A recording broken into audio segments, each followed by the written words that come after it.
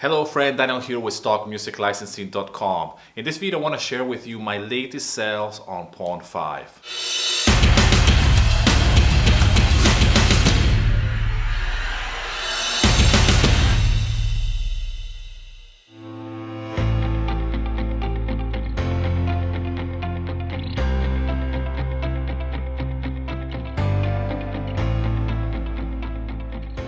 So I had two sales last night. I received this email, and it's a fantastic thing when you get emails from POND5. Not every library emails you every time you get a sale. Now here's what I want to share with you.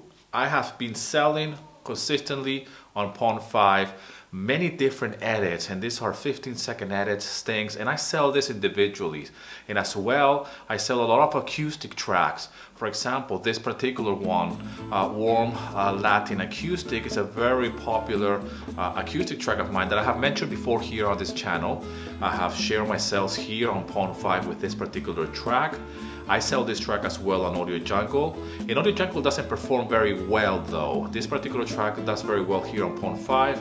It does very well on Envato Element, which Envato Element is a subscription-based model that part of the Envato market. But that being said, what I want you to notice here is that I have some edits, which are my bread and butter, if you will, of my income or my sales here on POND5. And what I like about this on POND5 is that I sell them individually.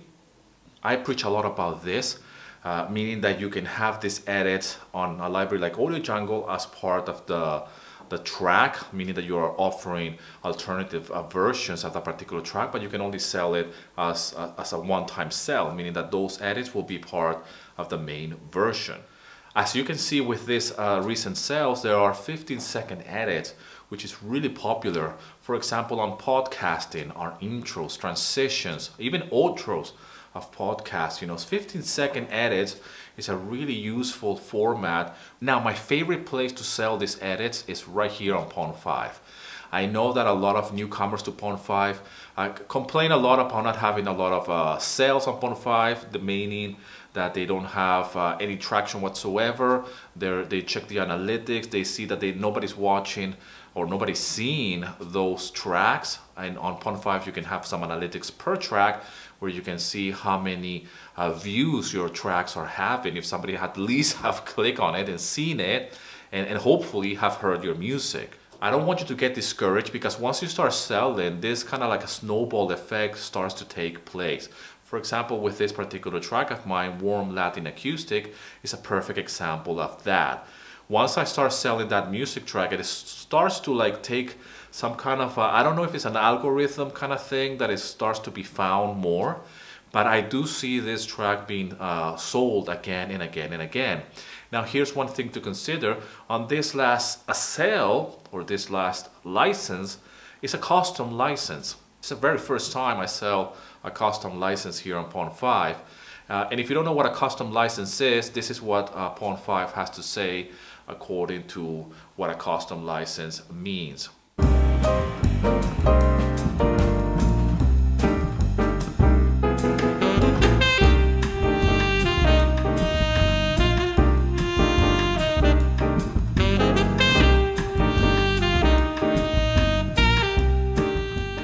Now, it's a little bit confusing and not very specific, if you will. I wish we could have more information when it comes down to different licenses, but you can see that the income is a little bit, or the price tag is a little bit higher, and I get a little bit more.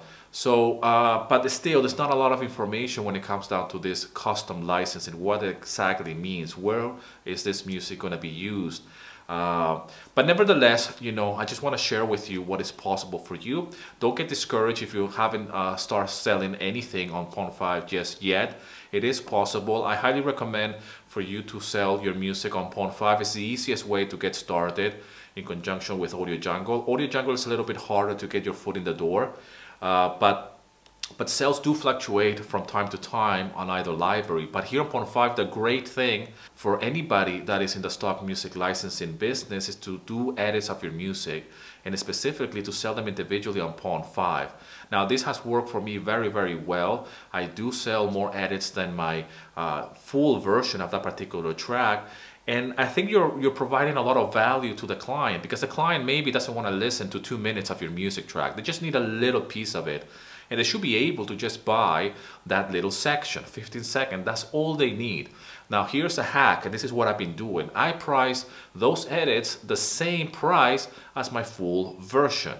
What that means is that if the client wants to buy the 2-minute version of that particular track, it has the same price with the edit, which is a 15-second edit version of it.